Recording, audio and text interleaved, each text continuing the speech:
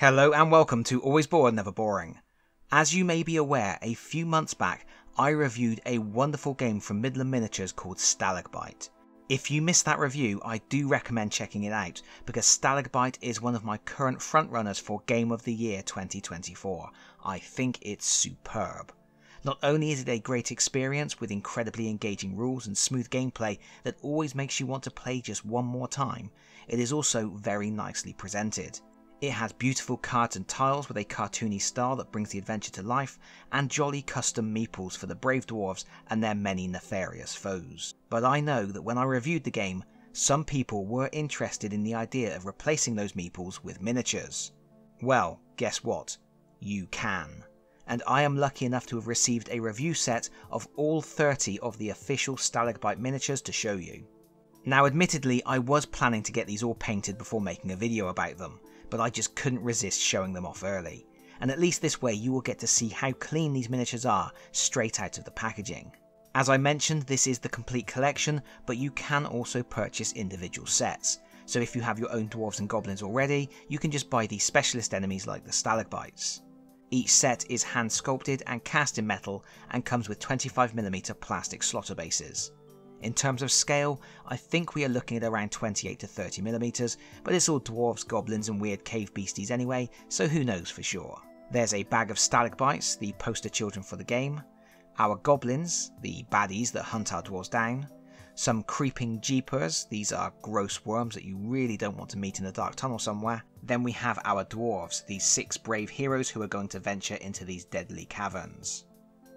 And then the Red Hook horrors, which look a bit like they have dragged themselves in from a Resident Evil game. Let's take a closer look at the Stalagbites first. It seems only right and proper.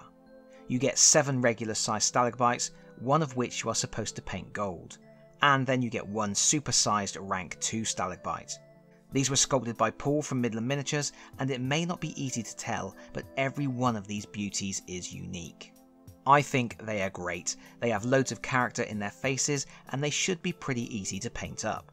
Next are the Creeping Jeepers, also sculpted by Paul. These more powerful enemies appear in smaller quantities, so you just get 3 of the regular ones and then 1 large rank 2 one. Again, they are all different. They are like big lung worms or something. I kind of hate them and their little horrible flappy bits, but in a good way. Paul's last contribution to the range is the set of 4 Red Hook horrors, and these are also surprisingly unpleasant creatures, almost like an amalgam of bone, beaks, intestines and rock.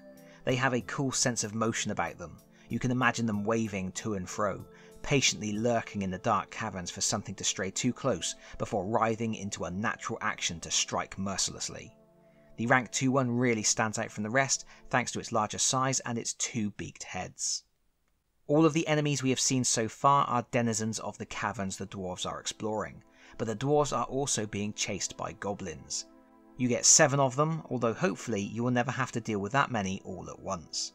These were sculpted by Kev Adams, the Goblin Master, and they are lovely. They have a really cool Oldhammer vibe to them that I like a lot. And they have so much personality. Some of them may look quite similar in appearance, but they are all different, although all equally ferocious. You will notice that each of them has a clenched left hand. That's because you also get a set of metal shields to use with them. These 7 goblins are the soldiers, the hunters, but watch out because the sneakiest goblin of all is the lurker.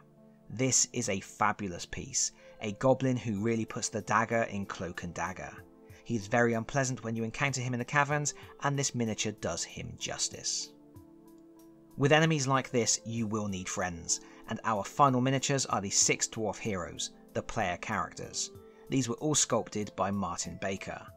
I like these a lot. They don't have dynamic poses or anything, but they have lovely detail and a quaint, dainty style that works really well for this game. I never did think the dwarves of Stalagbite were the big macho type you see running around Games Workshop games. Of the 6 sculpts, 3 are male and 3 are female, and they are all different, even though they are all armed with axes and shields. When I paint them, I am going to make sure I colour the rims of their bases to match the 6 colours of the character cards and dice in the game, just to avoid any confusion. And that is it, that's all the miniatures. I think they are fantastic. To be honest, I was quite happy with the meeples that came with Stalagbite. and buying replacement miniatures is quite an expensive endeavour. But I am a miniatures guy, so having these fills me with a kind of simple joy, and I cannot wait to get them all painted up. Please note, these official miniatures along with the Stalagbite game are available right now from the Midlam Miniatures website, where you can get the full mini set at a discount price. Additionally, I have it on good authority that the game will be available to purchase at Tabletop Scotland, which runs from the 6th to the 8th of September 2024. If you're heading that way, you might want to see if you can hunt the game down for a closer look.